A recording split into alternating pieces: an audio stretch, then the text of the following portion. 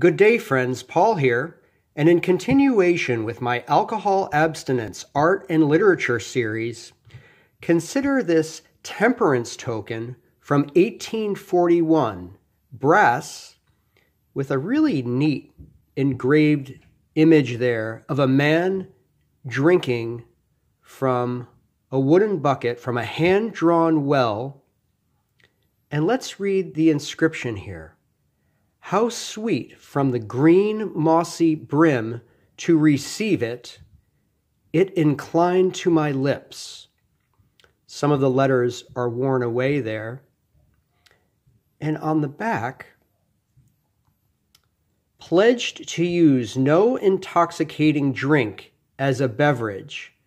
Temperance leads to health, wealth, happiness, and long life. AWR inscribed there. Well, friends, AWR refers to Ashbel Wells Riley, who commissioned these temperance tokens in 1841.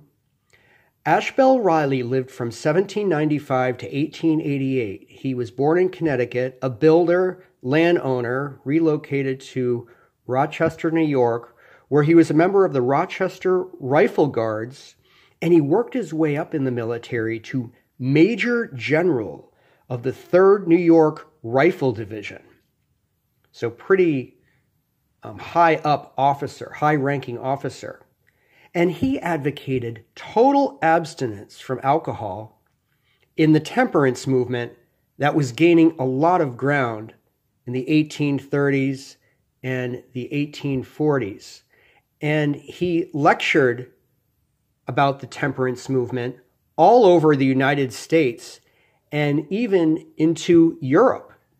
And the inscription about how sweet from the green mossy brim, that refers to an 1817 poem by Samuel Woodworth called The Old Oaken Bucket. Now, Samuel Woodworth lived from 1784 to 1842.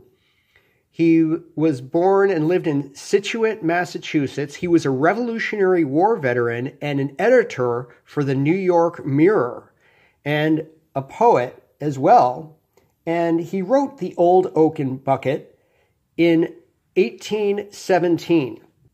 How dear to this heart are the scenes of my childhood, when fond recollection presents them to view. The orchard, the meadow, the deep tangled wildwood, and every loved spot which my infancy knew.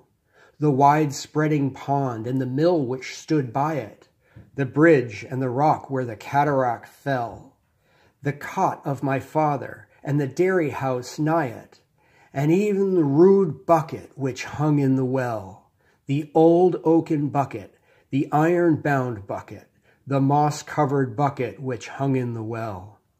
That moss-covered vessel I hail as a treasure, for often at noon when returned from the field, I found it the source of an exquisite pleasure, the purest and sweetest that nature can yield.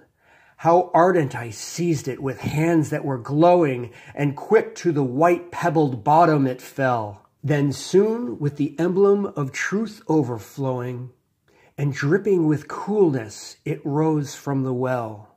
The old oaken bucket, the iron-bound bucket, the moss-covered bucket, arose from the well. How sweet from the green mossy brim to receive it, as poised on the curb it inclined to my lips. Not a full blushing goblet could tempt me to leave it, though filled with the nectar that Jupiter sips. And now, far removed from the loved situation, the tear of regret will intrusively swell, as fancy reverts to my father's plantation, and sighs for the bucket which hangs in the well. The old oaken bucket, the iron-bound bucket, the moss-covered bucket which hangs in the well. So you can see how Woodworth's poem plays nicely into the temperance movement, as cold water was espoused as the perfect and indeed God-given solution to intemperance, especially the part about when the bucket hits the bottom of the well, the white pebbled bottom it fell, then soon with the emblem of truth overflowing. So the cold water represents truth and virtue, and dripping with coolness, it rose from the well, almost like a resurrection there, really.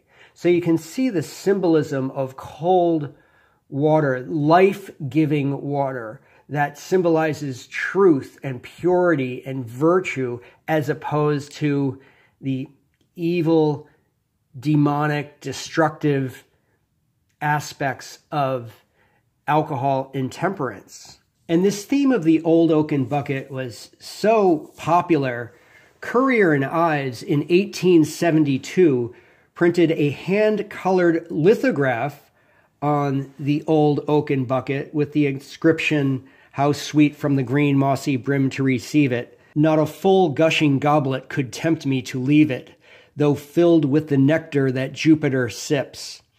So, not a full gushing goblet, presumably of wine or brandy, take your pick, could tempt the author to leave the virtue of the cool, life-giving water, even if that goblet were filled with the nectar that the god Jupiter sips. Thanks for joining me today on this theme of the Old Oaken Bucket by Samuel Woodworth and the corresponding Temperance coin commissioned by Ashbel Wells Riley of Rochester, New York. Please post your comments below if you enjoy this content on the channel, as I've got more material upcoming. Have a great day and enjoy a cool drink of replenishing water.